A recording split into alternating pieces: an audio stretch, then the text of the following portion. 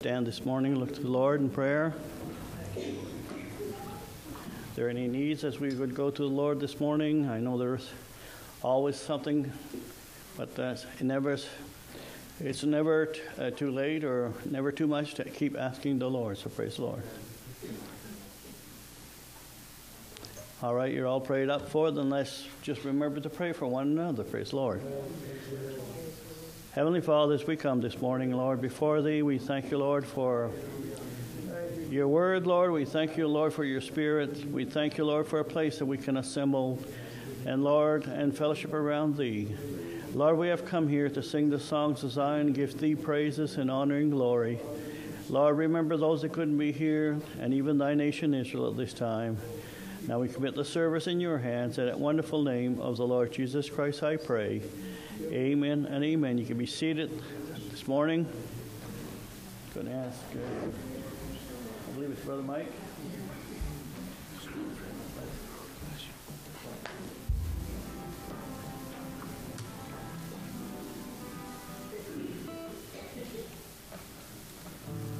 Two 213 in the red book.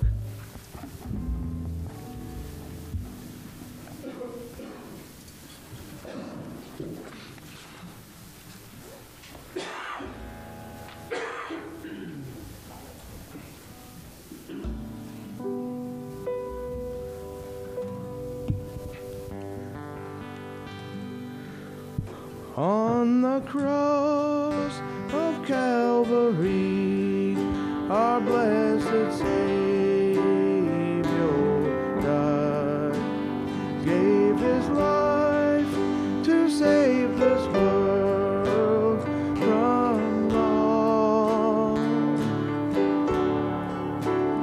In His pain and agony for every sin,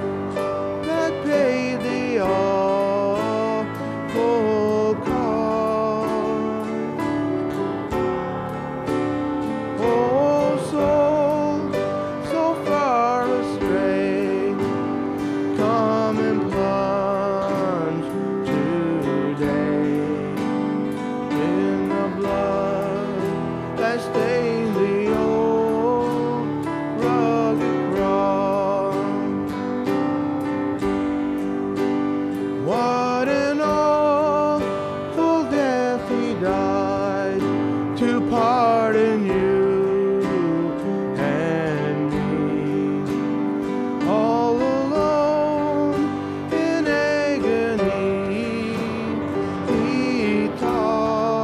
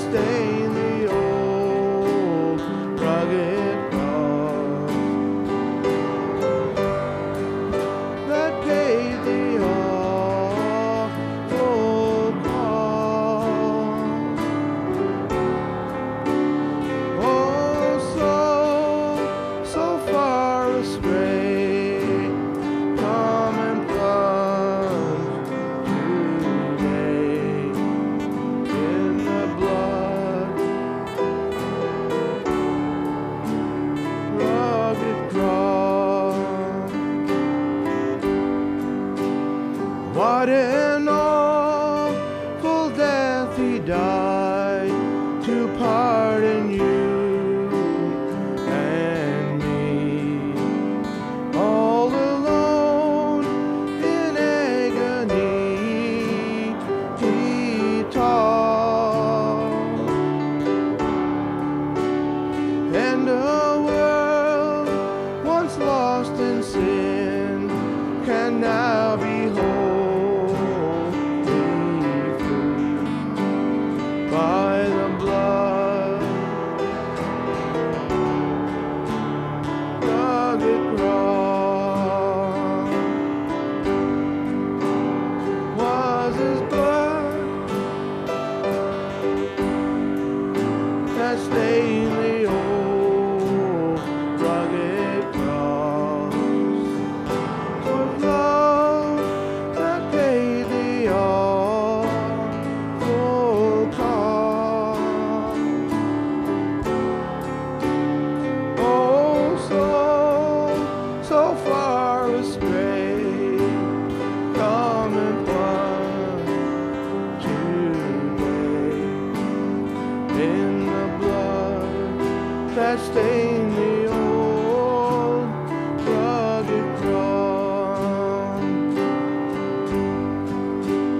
'Twas his blood, precious blood, that stained the old rugged cross. 'Twas his love that paid the awful cost. Oh, soul, come and plunge today in the blood that stained the old rugged cross. Thank you, Lord. Thank you, Lord.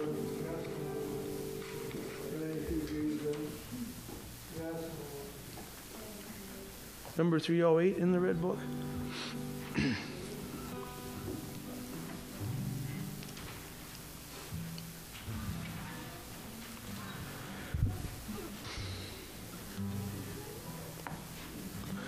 Living below in this old sinful world, hardly a comfort can afford.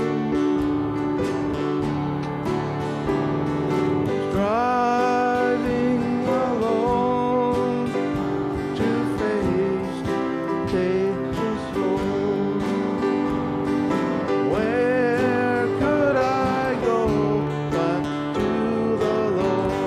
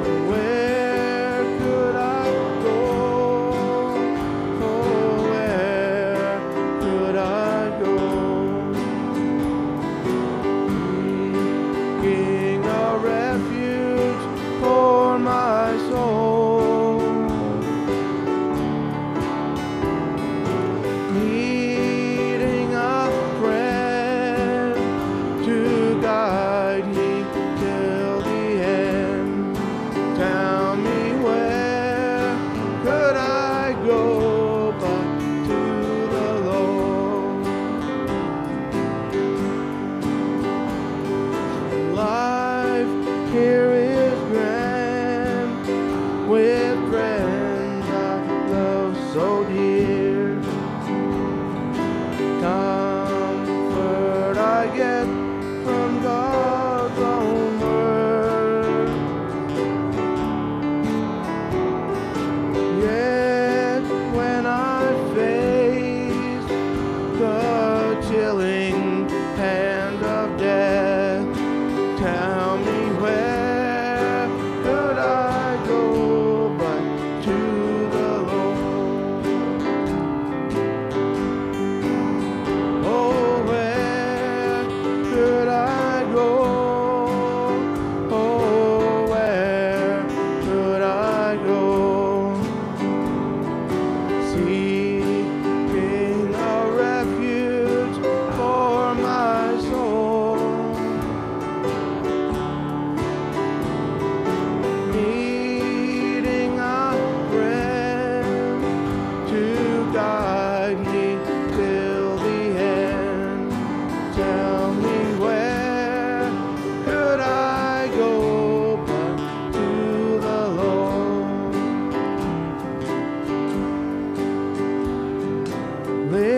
Living below in this old sinful world, hardly a comfort can afford.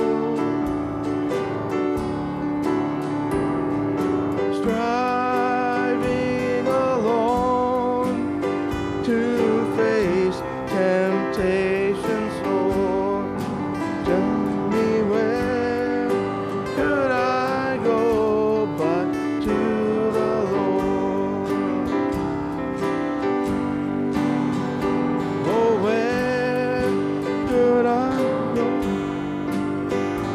Oh, where could I go? Seeking a refuge for my soul, needing a friend to guide me till the end. Tell me where could I go but to the Lord?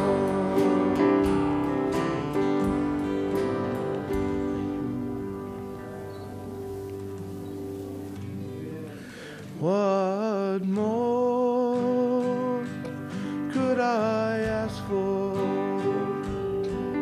than Jesus?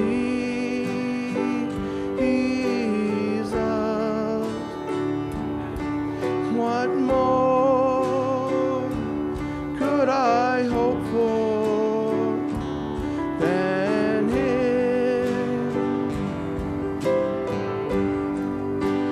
He's my shelter when everything around me is falling in.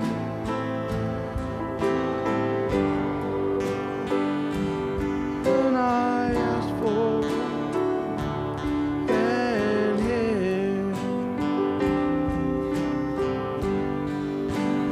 Oh, what more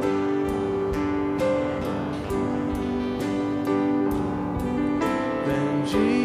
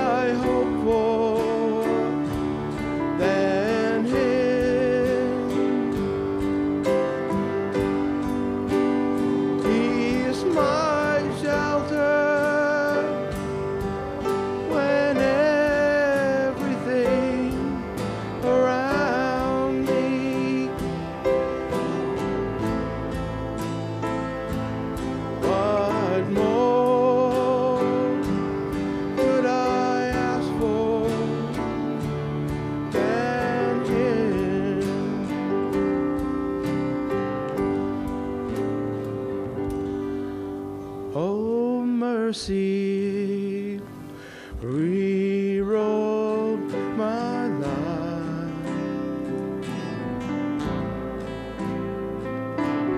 Mercy. Thank you.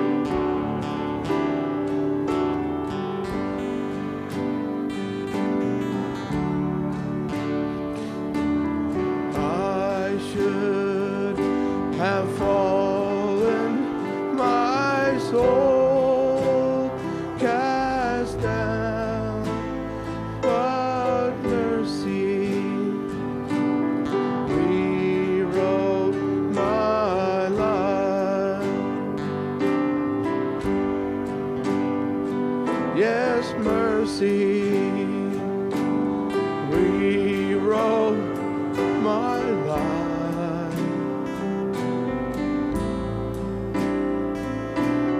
Mercy rewrote my life.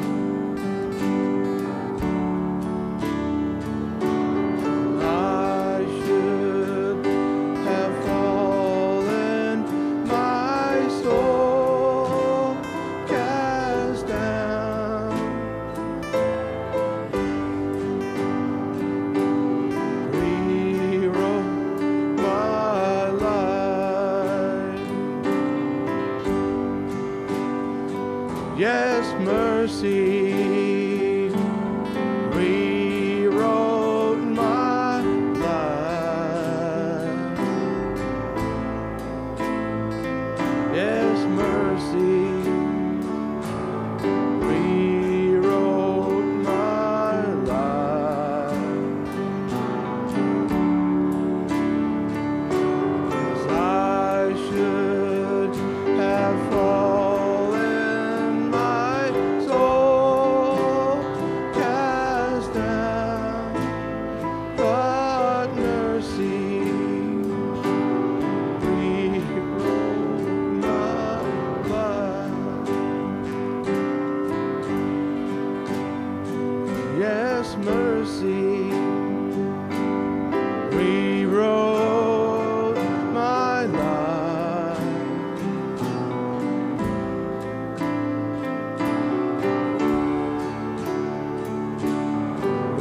Rewrote my life.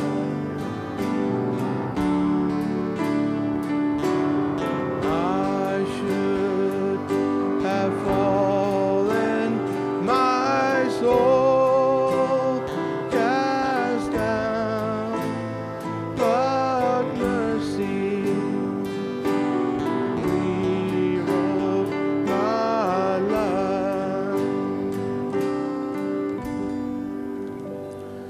There is always enough of God's mercy. There is always enough of His love.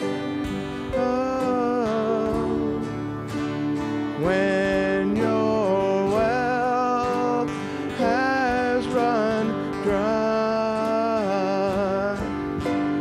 He will supply. When your road there is always enough. There is always enough of God's mercy.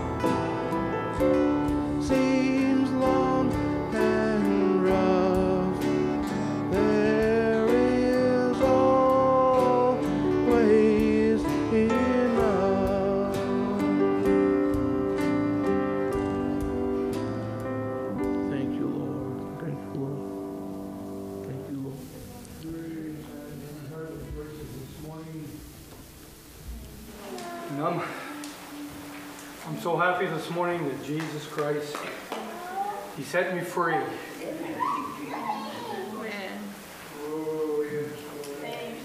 He set us free.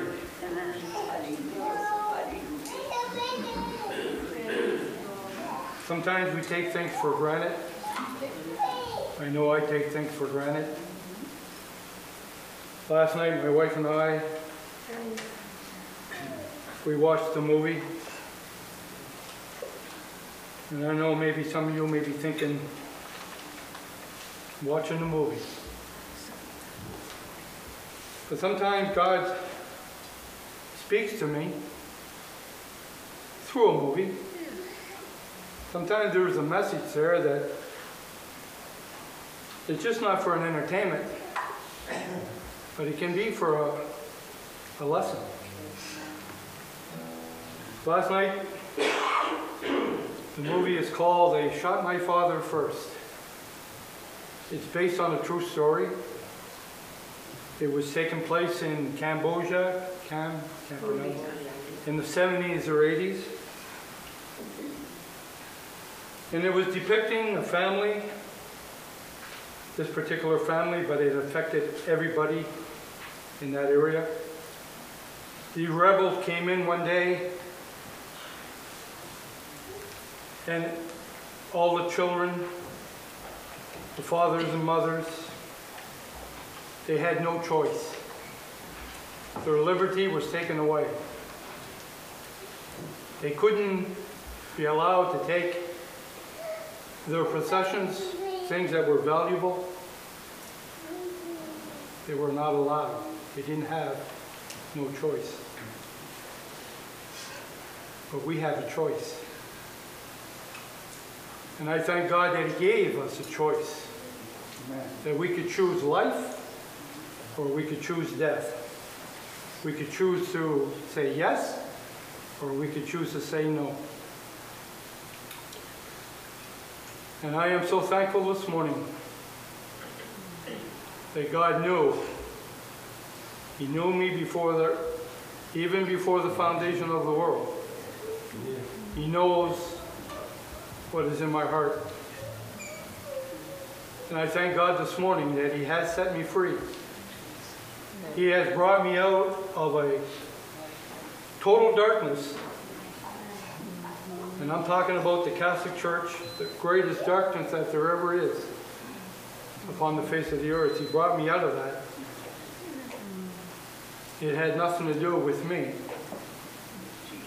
But when God called me, and He anointed my eyes to see, and He touched my heart, I could no longer stay in that system.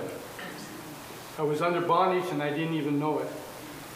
But God set me free. He set all of us free. And we have the liberty to worship God in spirit and in truth. And Brother Mike, this morning I wonder if I could sing a song. Thank you. Praise the Lord. Thank you, Jesus.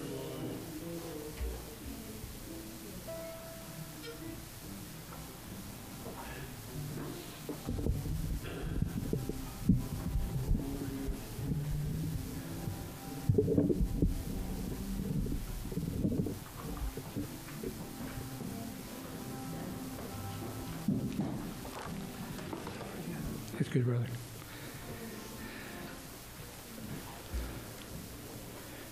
Are you an eagle this morning? Do you have wings? God gave us wings to fly a little higher above all of this turmoil and all of this what's going on in the world. God wants us to fly a little higher, draw closer to Him. Leave these things behind. I could not say this if I didn't really mean this. God is helping me to lift my wings a little higher, to fly a little higher.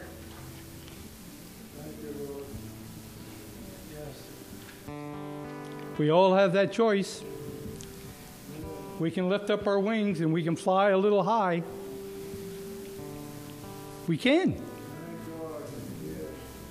Praise the Lord. Praise the Lord.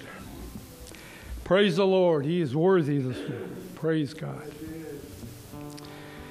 There are many of ordained who are eagles, so they say, but I wonder if they heard that great eagle cry out with God's holy word.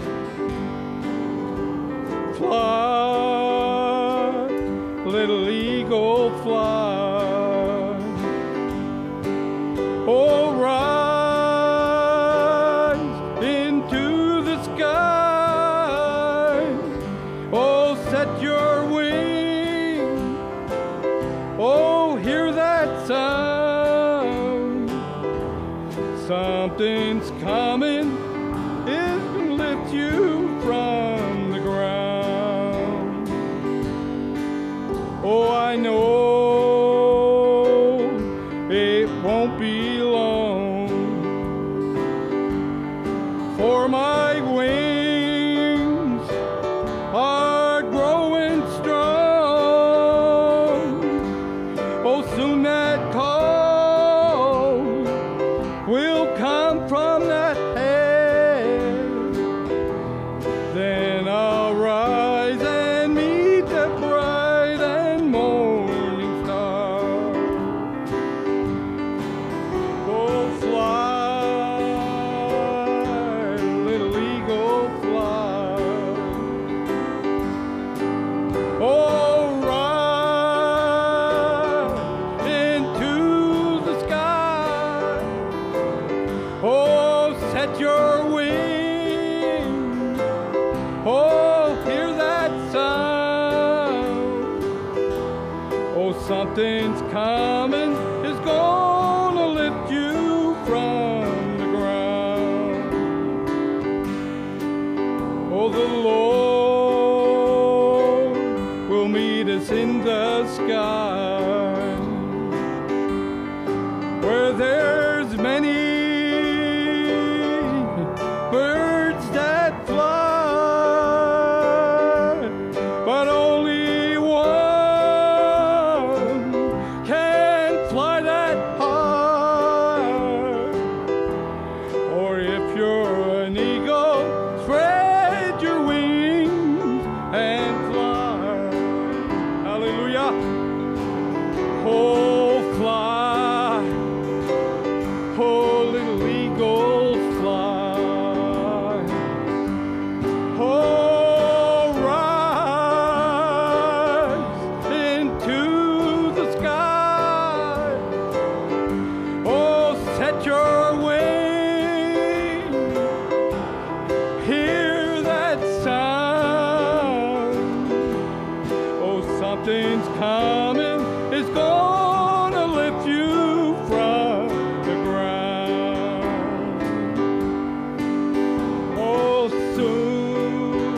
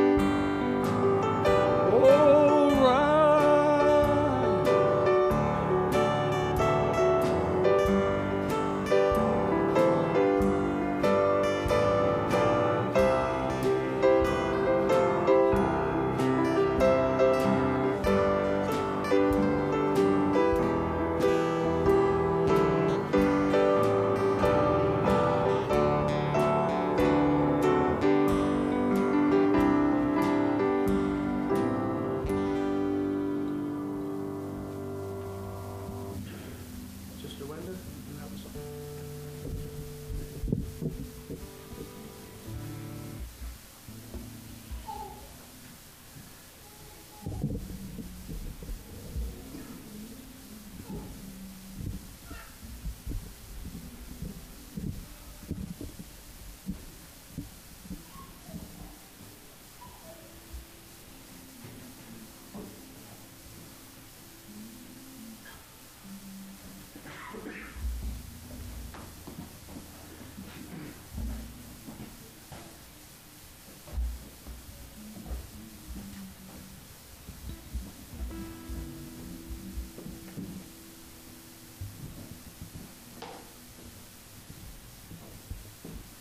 We're just a little warm up here, that's all. I hope you don't mind.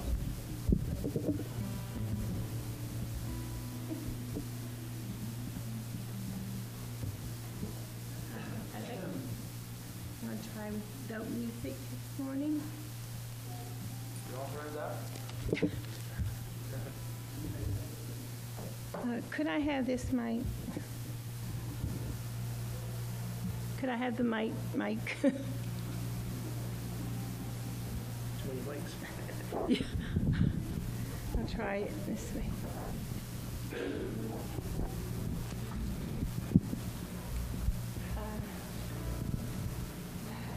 I need to get my breath a bit.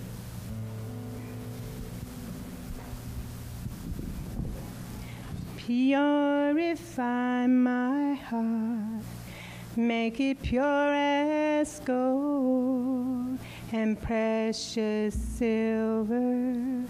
Purify my heart, make me pure as gold, pure gold, refiner's fire.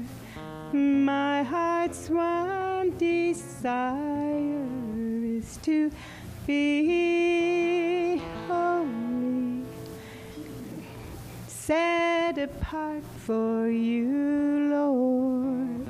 I choose to be holy, set apart for you, my Master, ready to do your will. Purify my heart, cleanse me from within, and make me holy. Purify my heart, cleanse me from my sin, deep within, refiner's fire. My heart's one desire is to be holy, set apart for you, Lord. I choose to be holy, set apart for you, my Master, ready to do your will. Purify my heart, make me pure as gold and precious silver. Purify my heart, make me pure as gold, pure gold, refiner's fire. My heart's one desire is to be holy, set apart for you, my Master, ready to do your will. Purify my heart, cleanse me from within, and make me holy. Purify my heart, Cleanse me from my sin, deep within. Refiner's fire. My heart's one desire is to be holy, set apart for you, Lord. I choose to be holy, set apart for you, my Master, ready to do your will. I'm ready to do your will.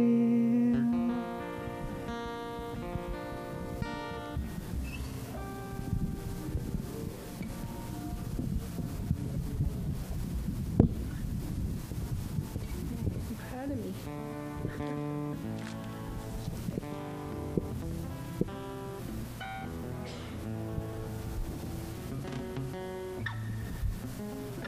I'm just going to ask, would Brenda and Crystal and Jana be able to sing together? Do they do a song? No, I don't.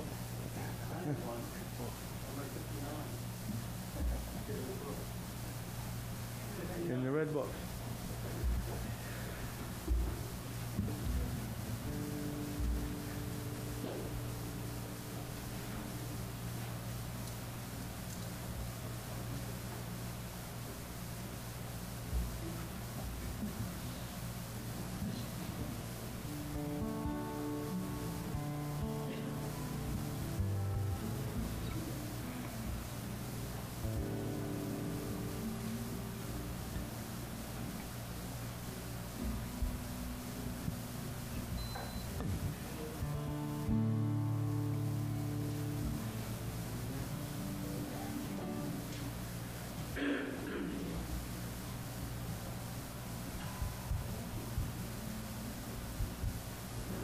Unless you have one, that's fine there too.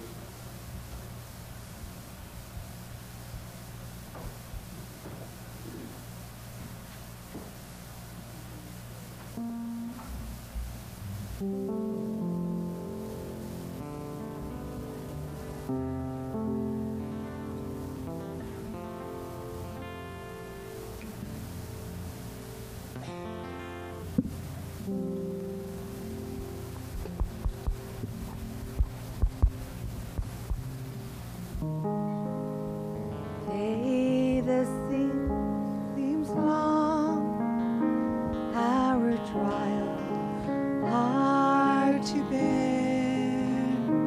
We're tempted to complain, to murmur and despair, but Christ will soon appear to catch his bride away.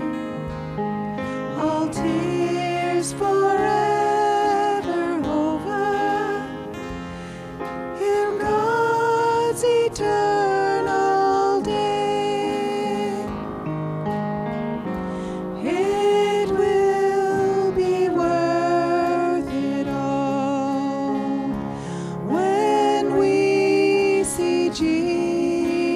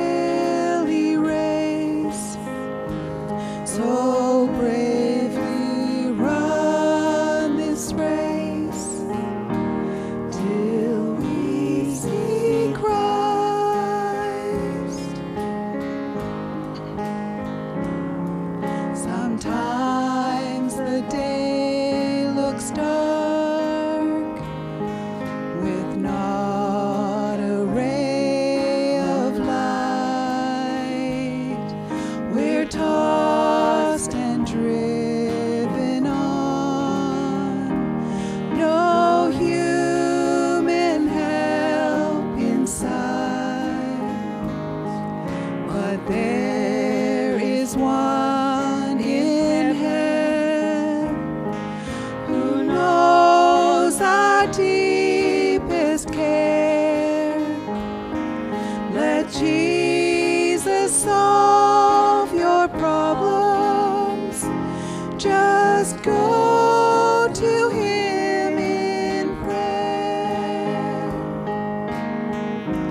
It will be worth it all when we see Jesus.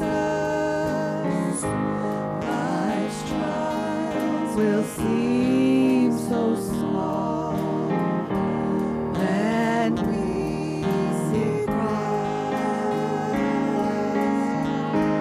One glimpse of his dear face, all sorrow will erase. So bravely run this race till we see Christ.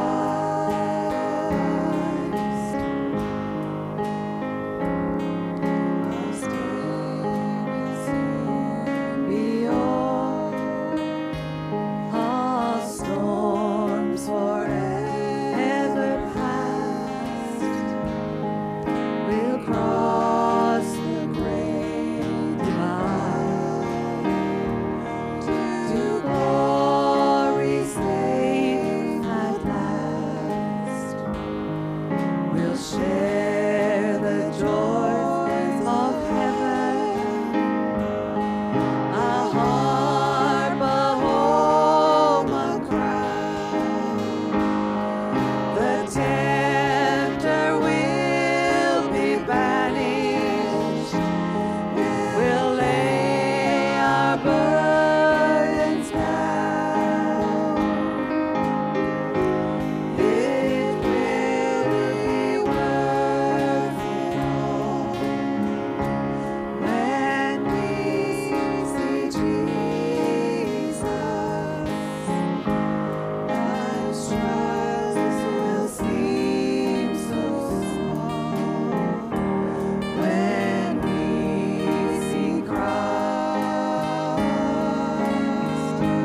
One glimpse of his dear face, all sorrow will erase. So bravely run this race till we see Christ. It will be worth it all when we see Jesus. Life's trials will seem so small when we see Christ. One glimpse of his dear face, all sorrow will erase. So bravely run this race till we see Christ.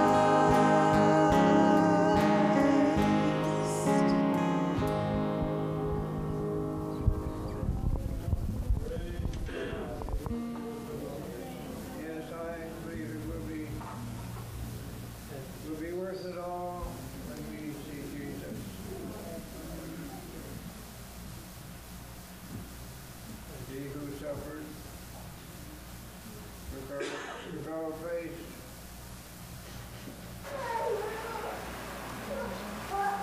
in the judgment hall, yes, he stood there and was mocked.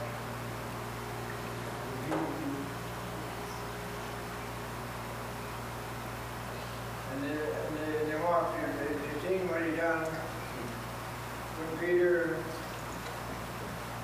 took the sword and cut the fellow's ear off.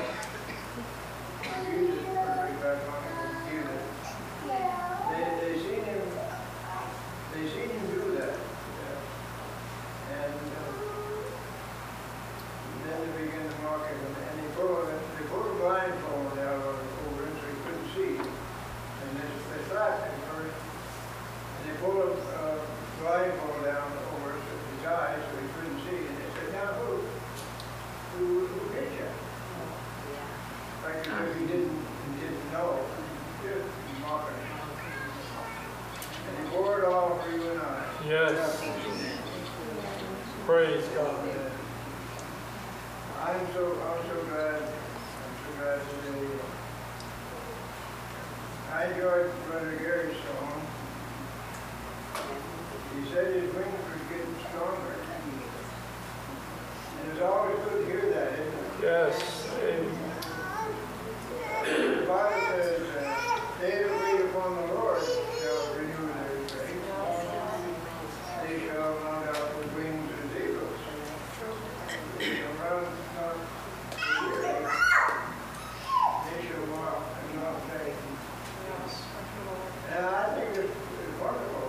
Somebody said that their wings are getting stronger. That means they're feeling better. And we all like to see people feel good. Amen. I know it's not just my feelings, No. because the feelings are good. We all enjoy that. I'm so glad today that I know him. And I'll be so glad when he comes, or when he takes me.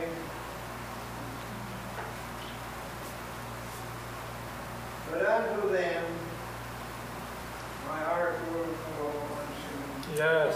Hey. God has been so good to us. Yes. Yes. And I really appreciate my brothers and my sisters. And I've thought sometimes when somebody would sing a special,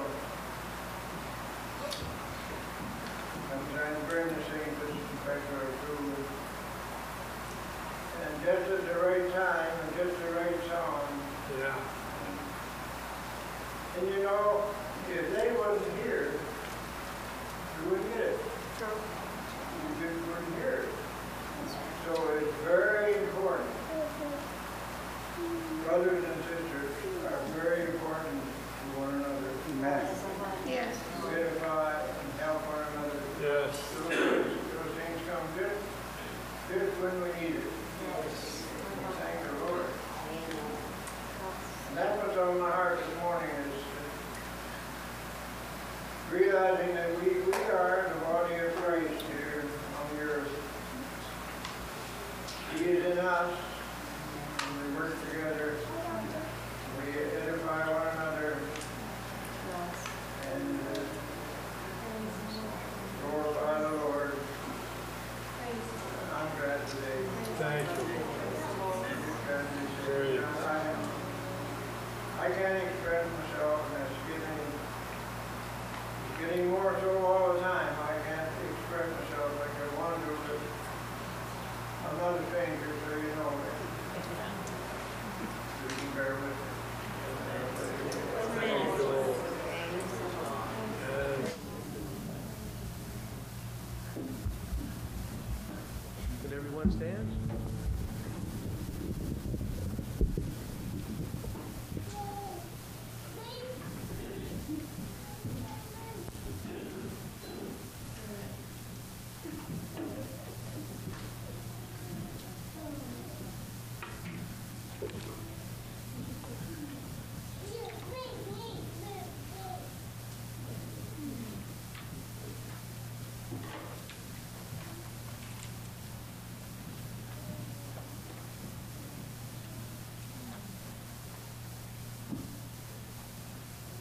Oh, it will be worth it all. Amen. Praise the Lord.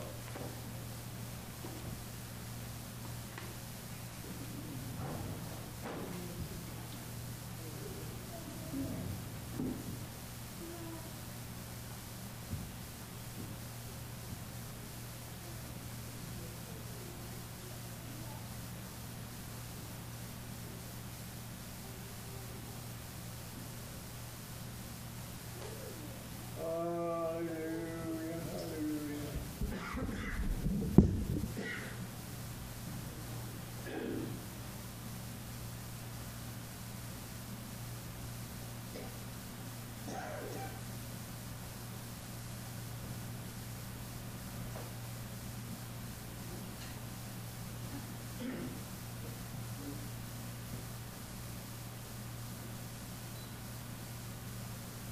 There. Oh, praise the Lord. I know there was questions about the Bible study and or the Thursday night meeting, so we're going to start this week coming. Last week, I know I couldn't be available for it, but now everything's back to normal, as much as what people call normal. So praise the Lord. All right, let's just bow our head. Heavenly Father, as we come before Thee this morning, we thank You, Lord, for all the things You do for us, Lord. Lord, as we look into Your Word, I just pray, Lord, that You would help this vessel of clay to bring out the thoughts, Lord, that You've laid upon my heart. And, Lord, that things be of You. And if it's not, Lord, then You strike it for the minds of the people. For ask it now in that precious name of the Lord Jesus Christ. This morning I pray. Amen and amen. Can you be seated this morning?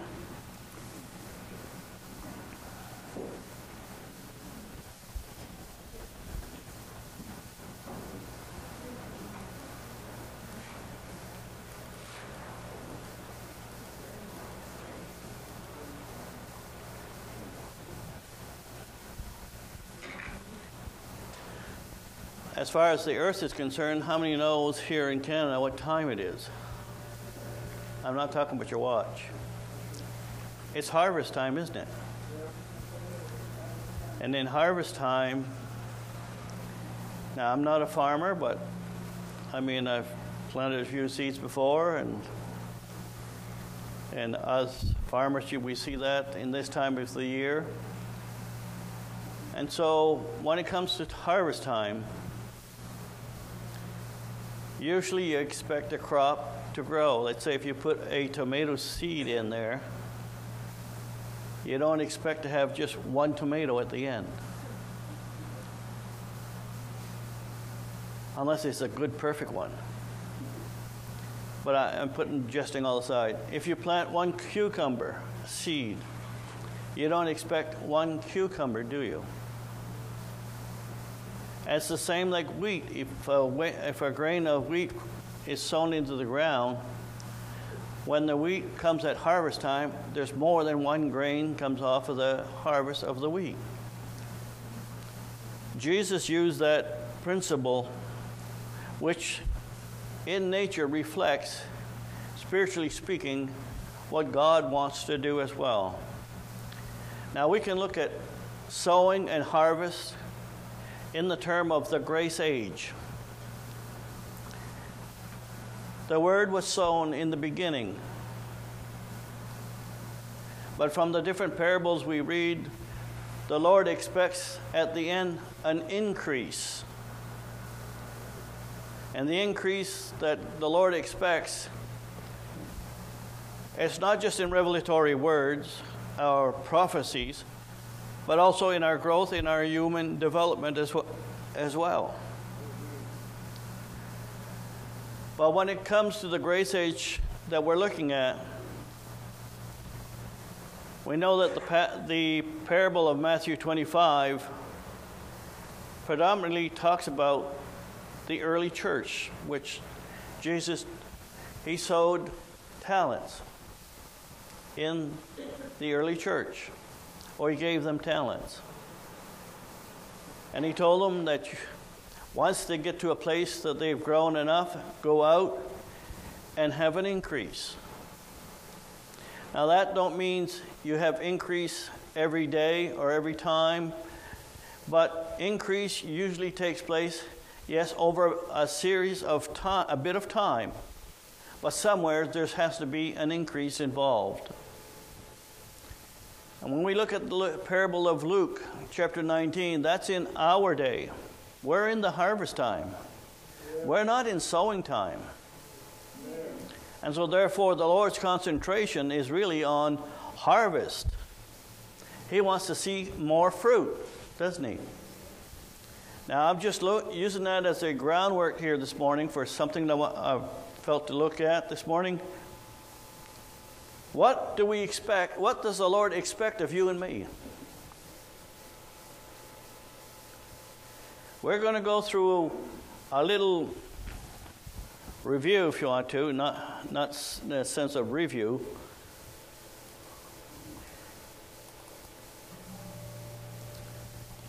Now we can use this. It's just a chart to use as a reference point, if you want to. We were all at one point babes in Christ, weren't we? And it's the Lord that called upon our hearts that pulled the child of God. We may have come from different avenues,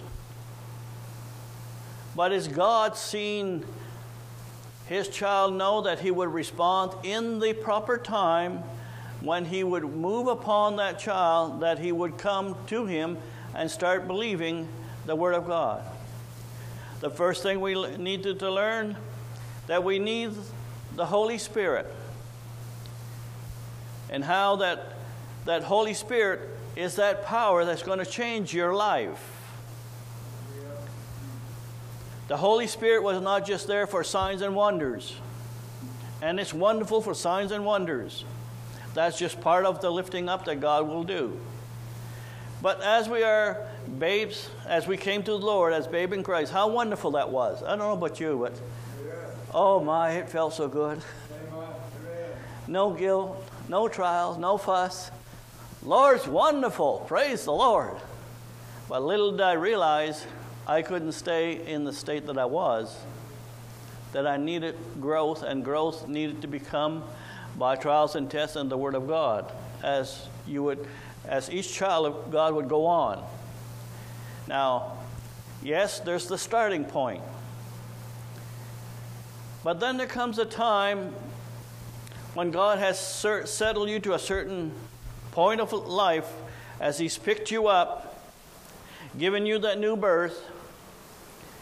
And the new birth, as the prophet spoke about, tongues is not an evidence of the Holy Ghost.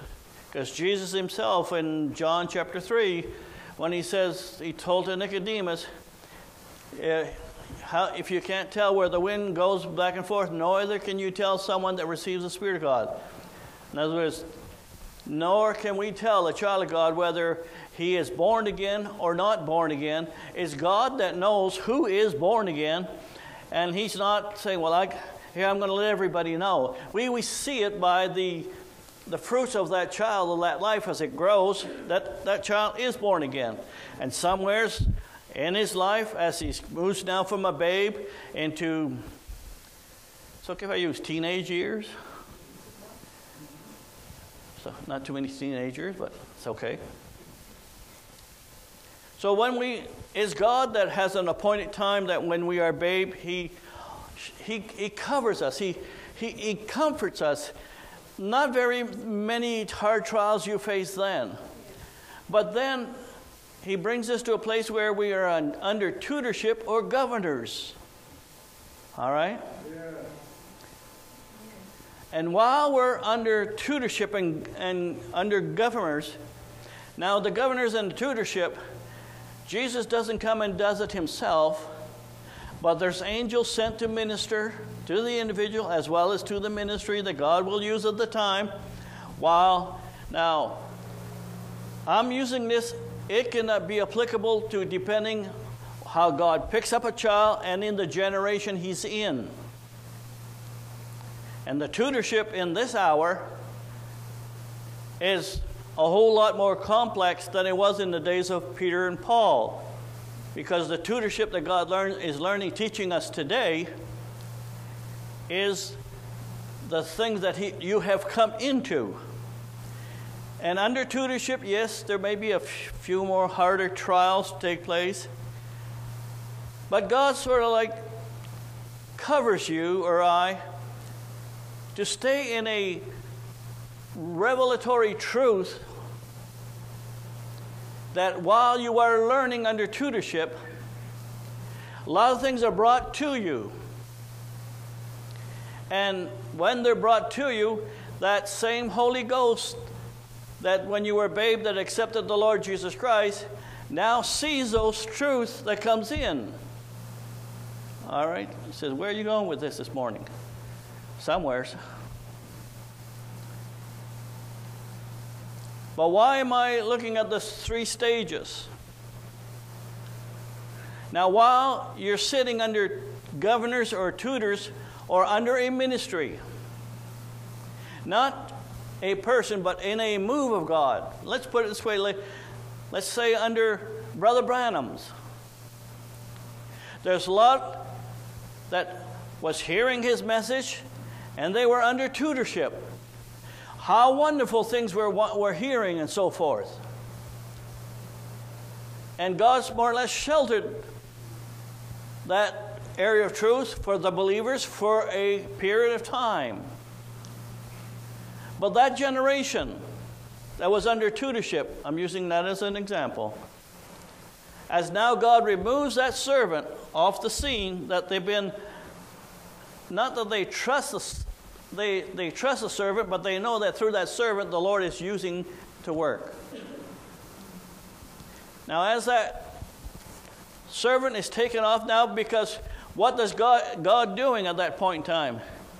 When he removes the governor that he used to bring you under tutorship and governors, now the Lord feels you are now seasoned enough to start walking in the light, because those that have been under tutorship, now it's going to be the ministry that's going to be walking, that's going to be teaching and walking in the light that was given. Now, this is where I want to touch this morning.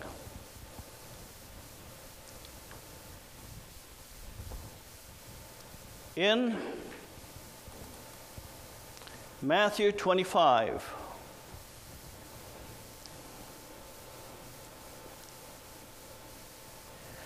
yes, that's pointing to the early church.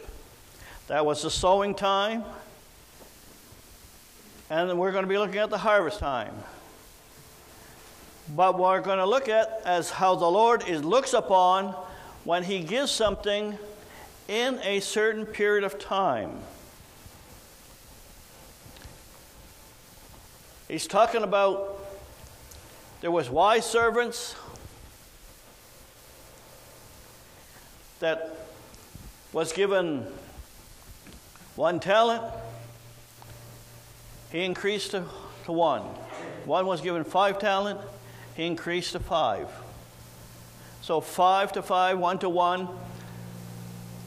That plays into the revelation as well as sevenfold light.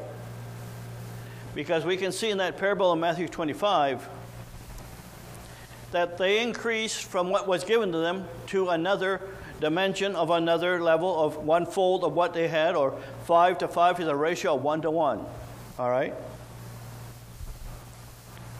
But we're going to see in the other parable, it's 7 to 1 is the average.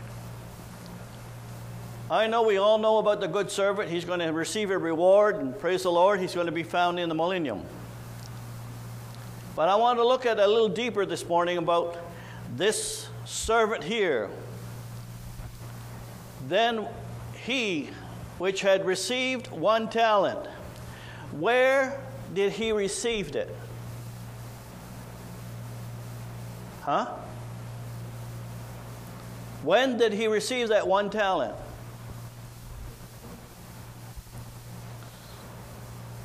Now, a talent means revelation, means meat. And after the Lord Jesus Christ went up to glory, he spoke from heaven to the apostle of the hour, even up to John on the Isle of Patmos. But then it comes to the place, it's while they were under tutorship that God gave them that 1 talent for that ministry is to be. All right? Because it says here, and they which had received 1 talent, how they received it from the Lord. And in receiving that 1 talent, the Lord's not saying, now I want you to increase while you're getting that 1 talent. First of all, there had to be a period of time where that child of God or that servant is going to receive that one talent. Now, I know these parables mainly deal with the ministry. But I must remind you, whatever ministry God uses, he that receives a prophet in the name of a prophet receives the same reward, receives the same revelation. He that receives a righteous man in the name of a righteous man receives the same reward as the righteous man does. So that puts the believer as well as the ministry in the same place. And the ministry and the believer are all being tutored of given that talent by the Lord. Yes, it's all from God, the great eternal Spirit, which reveals it to His Son, and to His Son is now sends angels to send it to an earthly recipient that now gives that revelation forth. So there would be a crop that was under tutorship, and they will not always remain under tutorship. They will go forth and bring forth more talent, more revelation. All right. Now, then he that received one talent said, Lord, I know that thou art a hard man. Now the parable is looking at a condition on the earth. While we're receiving that talent, wow, that's wonderful. That's great.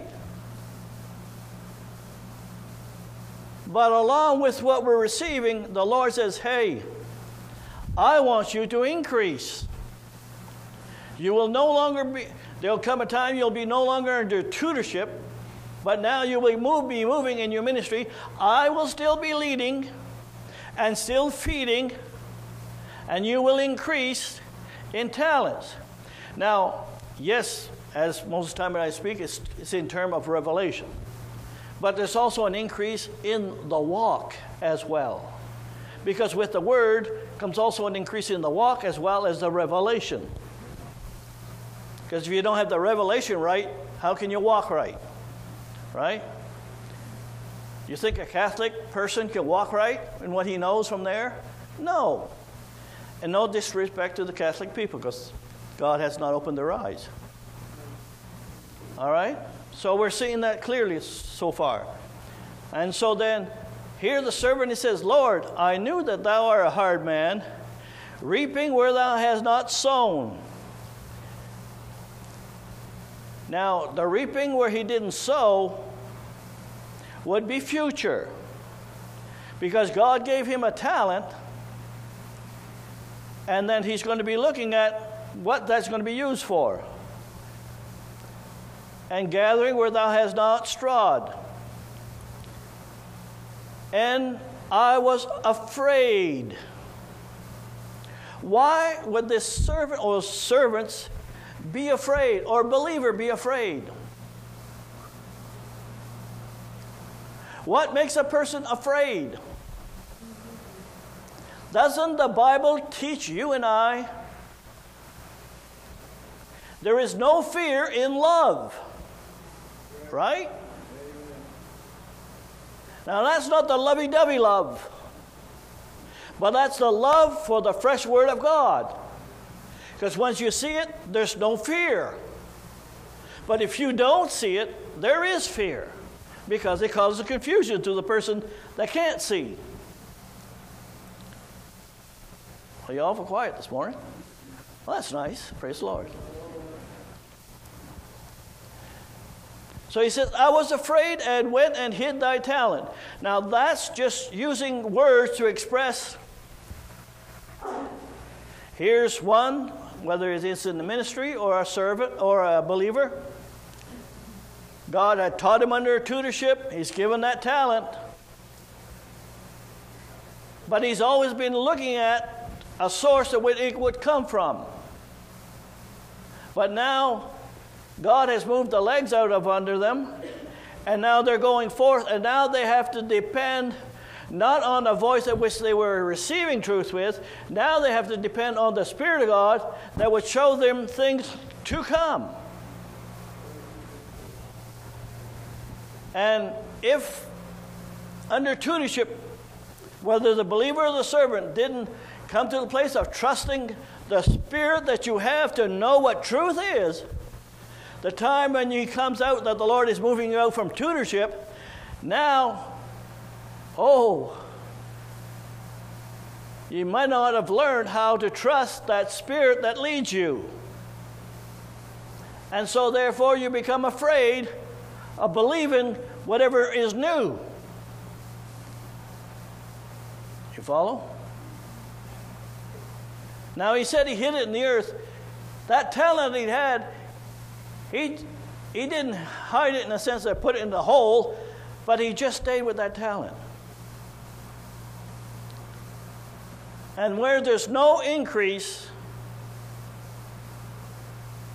death starts to set in. Discouragements. There's no moving forward. There's no looking for a harvest. All right? All right, so that's one of them here. He says, I was afraid and hid thy talent in the earth, and lo, thou has that is thine. Now here is yours. That you gave me. Well, the Lord knows what is his. But why is he saying, here is yours? Because that's all he grew into. He never saw the law of increase, sowing and reaping. That's why Jesus uses parable often enough. That's why we can't just sit still and be happy in a little revelation, just like the Pentecostal church or the Baptist church or the Branham movement or even the Jackson movement.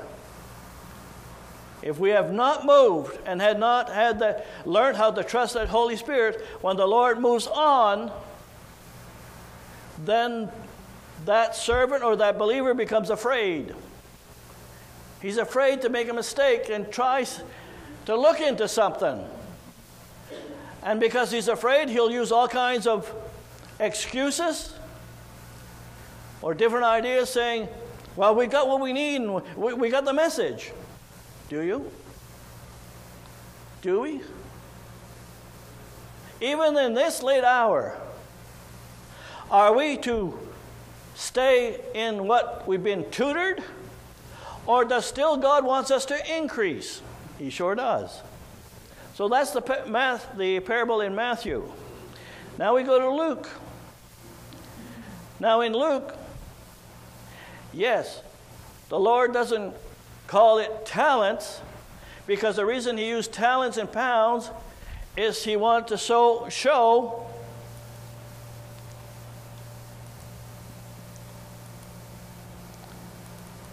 the difference between the early church, that truth was given to them, from the latter end of the church. Now, pounds and talents has very much to do with the voice of God bringing divine, fresh revelation. There's no such things as giving talents or pounds during the other church ages from Samaria to Philadelphia. First of all, we can find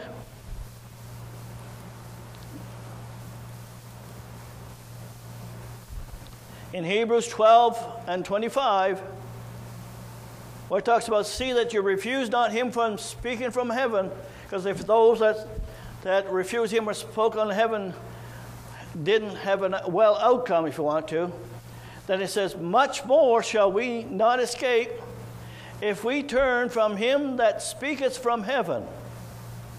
When did the Lord start speaking from heaven? That's your shout. This is going to be the voice of Isaiah 52 and 8. Because they're going to lift up the voice. What voice are they going to lift up? God's voice, the Lord's voice. And so that voice started in 1963 and did not stop for you that say, well, we got the message and it's just what Brother Jackson and Brother Branham brought. You're in the position where that servant is saying, here's your talent. I'm not moving any further. death will start to strike, and it'll start to, over time, gradually go downwards. We've used the parable of the sowing and the reaping, how God wants an increase. Well, those laws are affected with time, because there's a time for sowing and there's a time for reaping. But I'm going to bring something more closely that we can observe. We've seen, especially in this generation, companies that was built upon good principles. When I think of Eaton and Sears here in Canada, or the Hudson Bay Company, they had put their outlook on giving good quality product and having a response for their customers. And so they built their foundation on it. But as time changed, they did not want to move on from their structure. And so over time, they started getting less and less revenues, till they started getting smaller and smaller, and some have gone by the way of the dodo bird or the dinosaur. It's the law of God that things that move, you have to perceive what is coming ahead. Now, for instance, Sears. They had everything in place. They could have been at the head of the game before Amazon or eBay. But they said no. We're going to ride on what we know in our business. We don't need that. And the minute they stopped and they didn't see the time or the season they're living in, they're now, Sears is but a shell company. Is Eaton still exists? No, they don't. So there's a lot of companies. I've seen companies like that have a wonderful product, wonderful outlook, but fail to see their day. The same thing is repeated in the religious realm. Once a movement sees the truth and organize around it and can't see God moving on, eventually they die off spiritually. No, they've still got numbers. If you look at the Pentecostal church, they got numbers. Oh, we got numbers.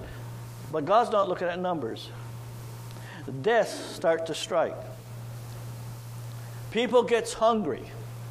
If there's no fresh meat, then the only thing that can happen is just like a man that's eating. If you don't get food after a while, then you start to wean and get weaker and weaker till you are set over there and going to be not moving on. All right. So now, as we're in the pounds, now like I said, the ones in the previous verse of Luke chapter 19, concerning the good servants, the wise servant, they were giving rewards to them. But now we're looking at the man that he says here, and another came saying, Lord, behold thy pound. Again, where did he get the pound? He got his pound while he was under tutorship. That don't mean you begin way back from the doctrines of Jesus Christ or the apostles. Because what we've been taught under tutorship in this hour, we've been taught things, his voice been speaking forth new things old and things new. And so therefore, in the hour that we live in, we were under that tutorship. Now here's something else too. While we're under tutorship, now I'm looking at our generation. While God had an apostle on the scene, we were coming into a message, we were feeding onto the message, but we were under tutorship. And having that ministry there, more or less, not covered everyone of all time, but as a whole, as the generation is concerned, We were protected by God of the things, how they were coming.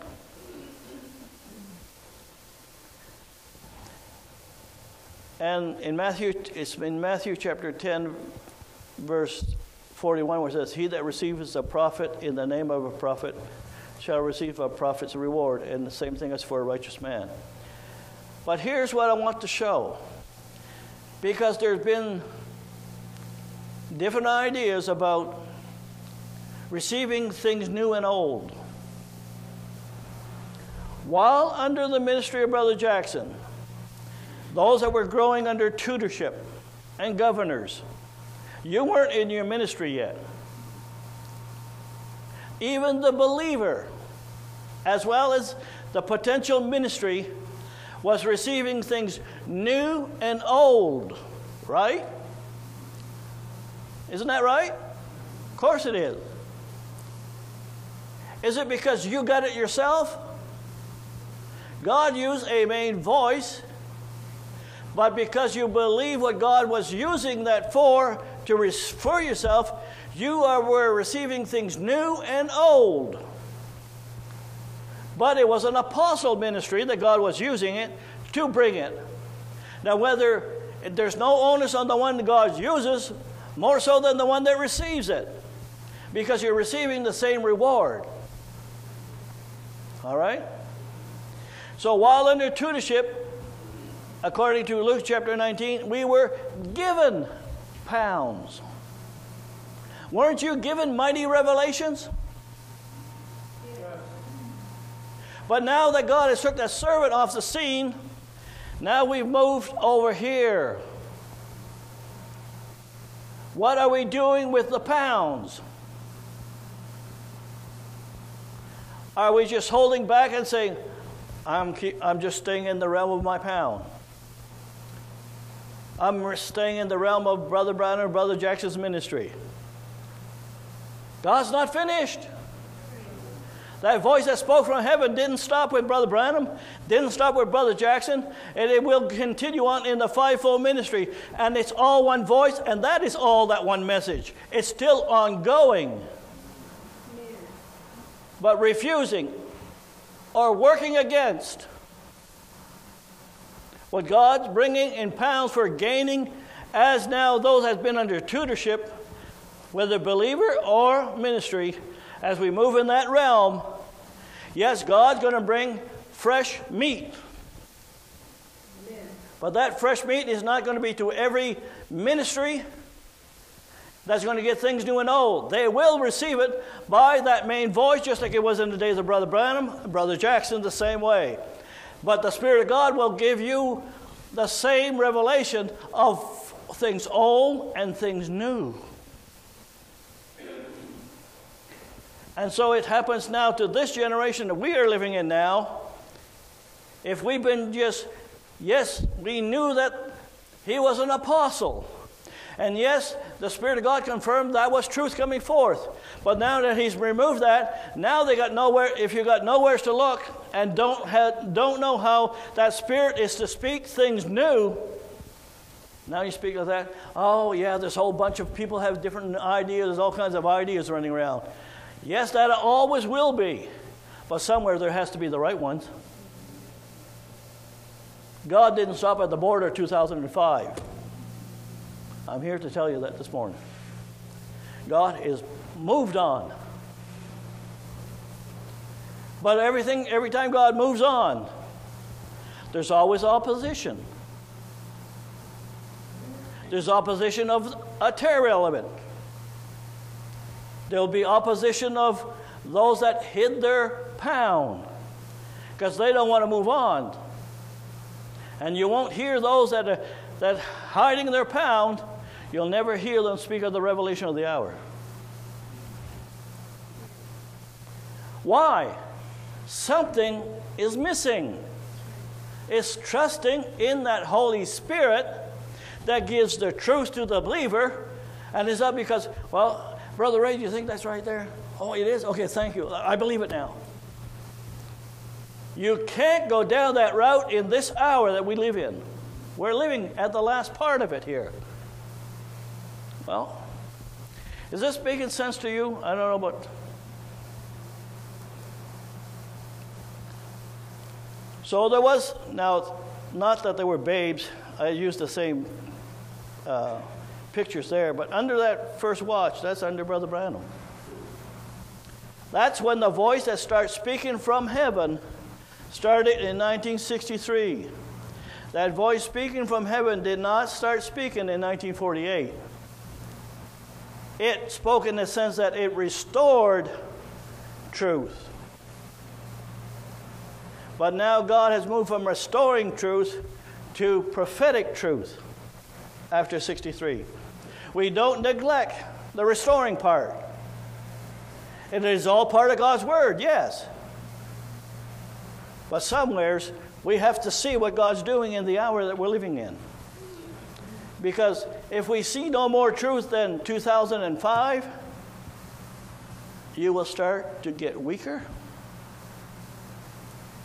And some people have more, how can I put it, more strength to stand the tide than others. You'll start seeing some weaning away. Why are they weaning away? Because they're dying. They're looking for fresh meat. It's what makes the bride alive. And what makes people want to be hungry for truth. God's not dead. He didn't shut off the sound from heaven. Not in the hour that we live in.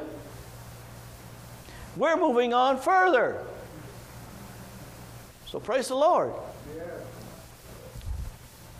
So you and I, basically, our generation, or my generation, we were under tutorship under the ministry of Brother Jackson. But now we are no longer under tutorship. The Lord is seeing the servants as well as the believer. What are you doing now? Do you have an increase? Or you have no increase, just waiting for the Lord to come for certain things to be fulfilled? God will fulfill His word whenever things that was prophesied to, but that don't make you moving on. That makes you holding right there, running in circles. What if I didn't care about the believers out wherever in the sound of my voice? I would just preach it here, be quiet, preach, and if I had to go on the internet, I'll preach a nice love sermon. Don't disturb nobody. But I do care that we need to see what God's doing in this hour. That's why I feel the burden to speak this way. It's time to wake up. Time to come alive.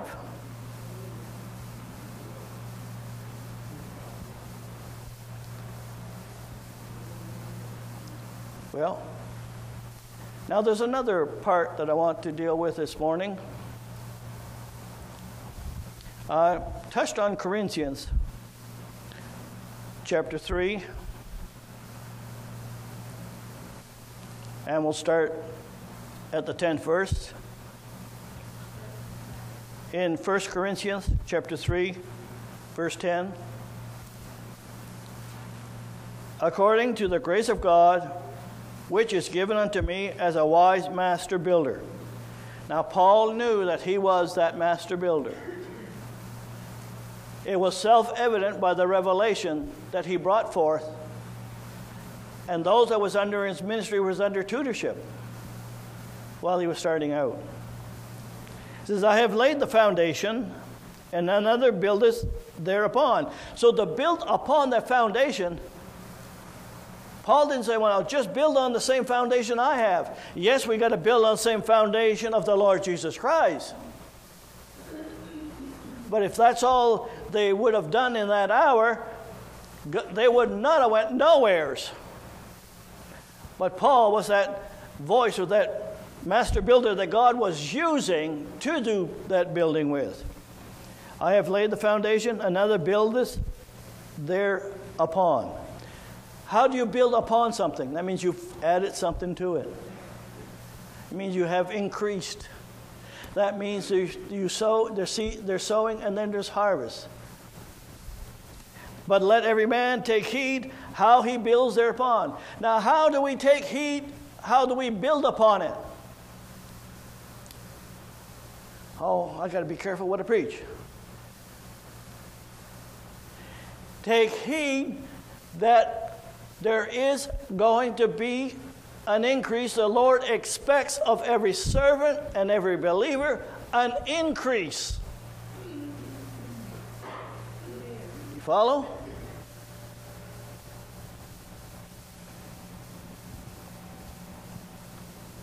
Let every man take heed. That's the heed that we have to take care of. We can't say, well, I didn't know, Lord, that you wanted me to increase. Now, that don't mean I may be the voice that brings the new revelation or things in old. But I'm in that period of time where things are being said that I hear it and receive it as well. Just like when you're under tutorship, you receive things new and old. Under Brother Jackson's ministry, and I'm saying that this morning because you that are sitting here this morning can relate to that period of time. But that repeats itself down through. All right, getting a little hoarse.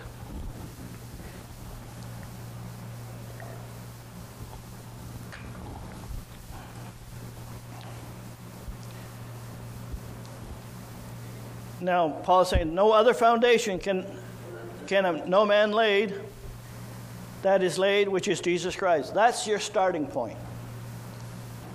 But Paul started with that also. But he built upon it. And then future servants that he's talking about, that they should build upon even what Paul, not to outrun Paul, but as God would, he's the one that gives the increase. As he leads with the Spirit, the Comforter will show you things to come. Not every day, not every week, not every month necessarily. But somewheres in your lifetime, or after you move from tutorship and into going into this being seasoned, full grown, going out, then there's somewheres over the course of years, there should be an increase. All right. Now, if any man build upon this foundation gold, silver, and precious stones, wood, hay, and stubble.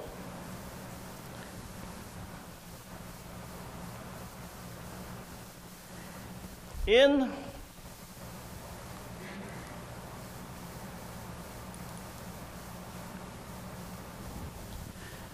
a man that builds on gold, silver, and precious stones is a man that builds on the precious things of God. And therefore, when the test comes, because it comes from God and they build on the things of God, it will not burn. But if a man builds on wood, hay, and stubble, when the fire or the trials come, it's going to burn. Now we look at this verse here. We look at gold, silver, and precious stones. That's bride. Yes, it is. But we're looking here, remember Luke 19 is predominantly pointing towards the time of the end.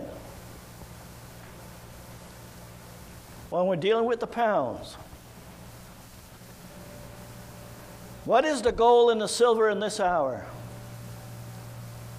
It's what someone has built thereupon. Brother Branham built some things thereupon, what Paul had taught, and he had an increase. And as far as a reminder again, the restoring of the doctrines of the apostles has been restored for 54 years. We can't always be just there. You're not in sowing season. We are in reaping season, harvest.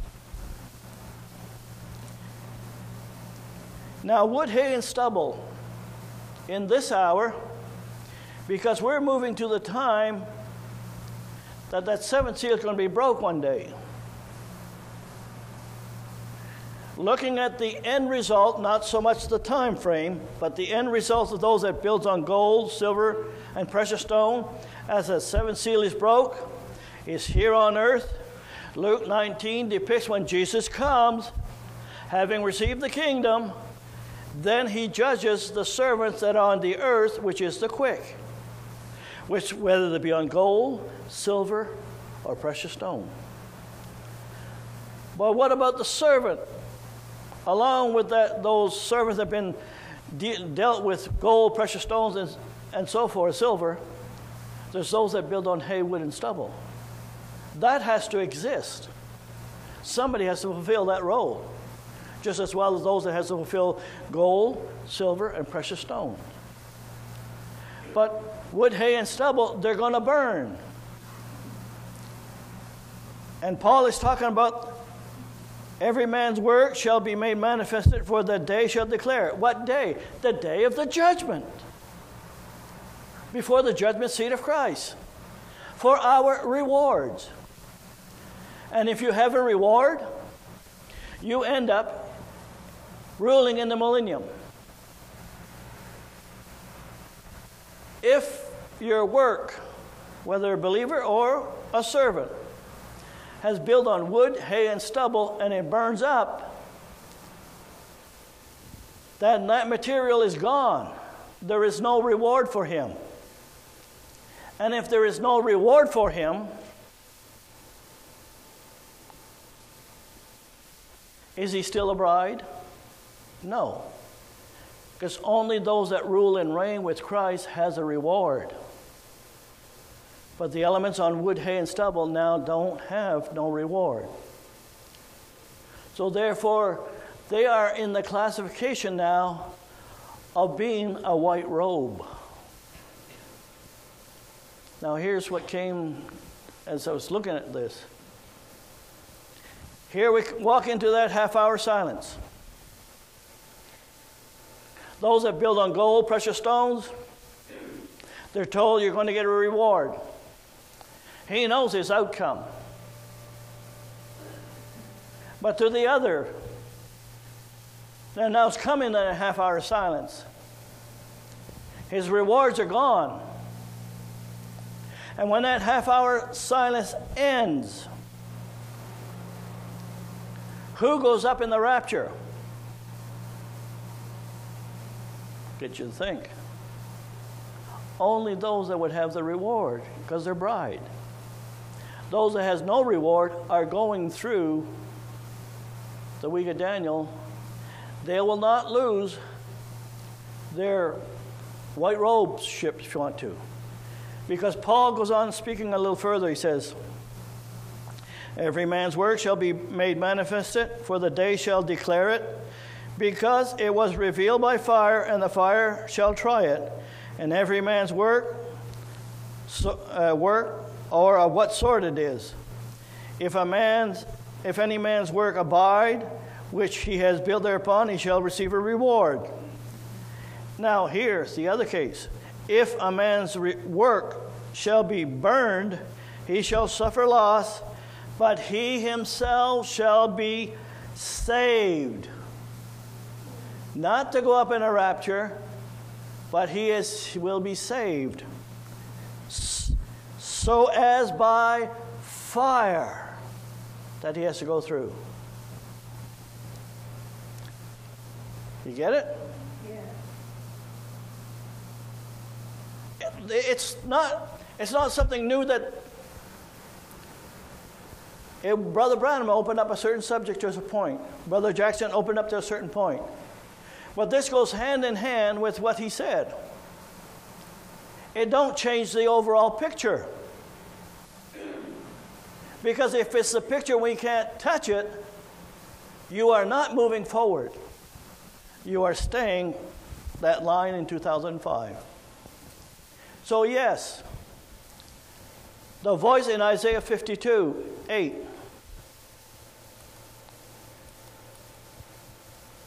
is the voice that's of Hebrew chapter 12:25 that spoke.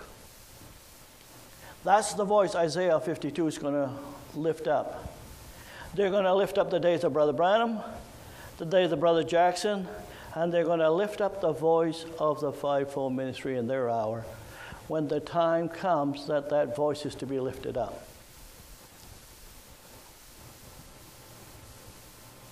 Well, I don't know about you, but we're not going to wild things. But at the same time, yes, there would be those that were under tutorship once they get out of their ministry that may have ideas that brings in revelation that's not in continuity with what's been revealed. Now, those that stay behind the fence of 2005, to them, it's all the same thing. They're all saying the wrong things. There's too many voices. I'd have to say that you're not seeing either. Does that mean every servant has to preach what the Lord has brought into this hour? No, that's not the point. But when it comes to a rejection of it, then I start to worry.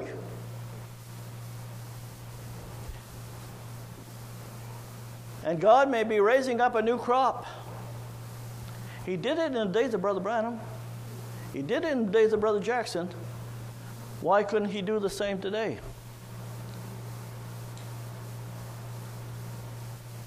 There are young people.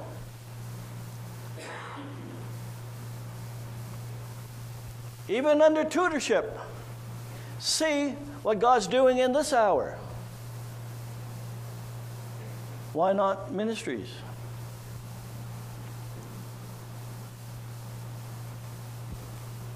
Are you still happy?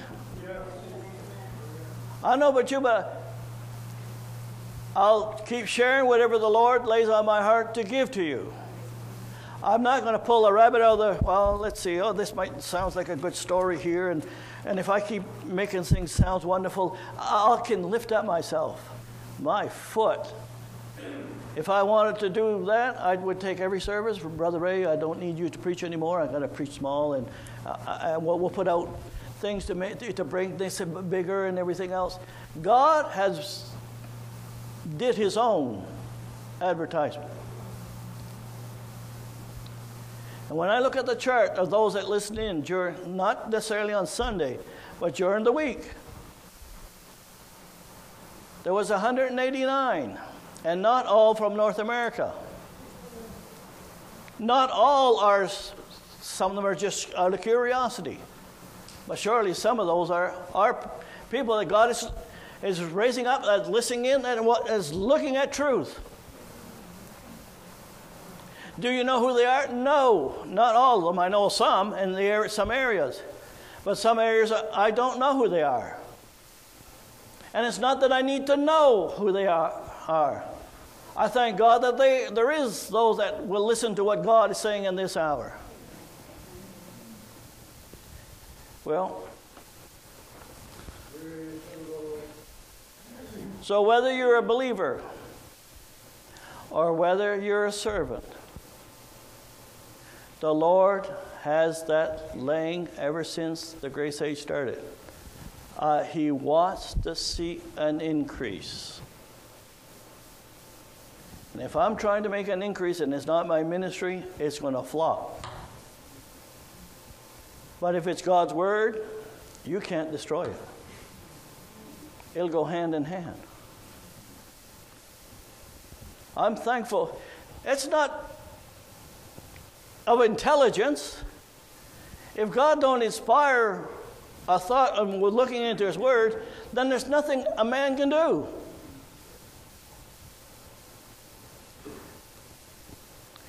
And I don't want anybody hang on my coattails either. If I had my wish, I'd say, Lord, take me out of the ministry. Let me just play my guitar. I like doing that. And you that have gifts that helps build up the church, not just the preaching, like Brother York was saying, your testimony, the songs, those that have talents. Yes, they're on the natural side, but they uplift the body. I don't know about you, the pastor's no different than the believer. When you hear an anointed song, praise God. I don't mean I have to shout and dance and do a jig. Now that's something else too. Well, no, maybe I'll deal with that quietly besides that. There's some things you noticed. But where to get to the point when things get out of hand a little bit, you have to make a correction. It's not made to hurt you. It's just to make, hey, maybe I'm slipping in an area that I once had that now you no longer have. And now you don't know what I'm talking about? Good. Then search your souls. Praise the Lord. I mean, the Holy Ghost is the best teacher, isn't he? There's nothing I can say going to change your mind or make you change. But he can speak to you and I much stronger than any preacher can. All right, let's just stand at this time. Heavenly Father, we thank you, Lord, once again. I pray, Lord, that use the words that were spoken as you would see fit. Lord, I thank you for your inspiration, Lord, your leadership, Lord. I thank you, Lord, that you have not left us, Lord, without food in our time. Now, Lord, I just pray, Lord, that you be with my brothers and sisters. In the wonderful name of the Lord Jesus Christ, I pray. And you can be seated now. Have the musicians to come. Again, we'll start the Thursday night meetings starting this week. So everyone's welcome.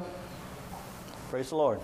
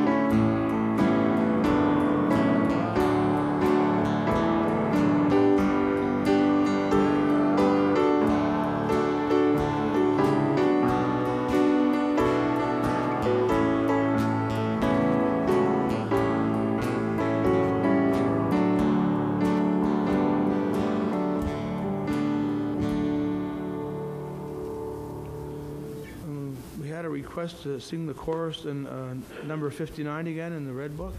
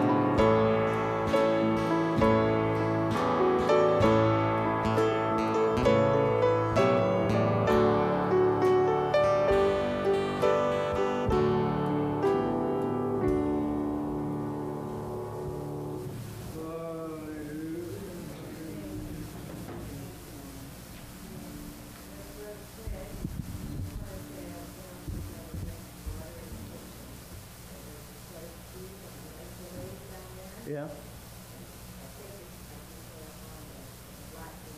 Oh, there's car keys there on the microwave? They're cooking? Okay, okay. No, I just teasing. It's okay. All right. Let's just stand at this time. I'm going to ask Brother York to come dismiss the word of prayer.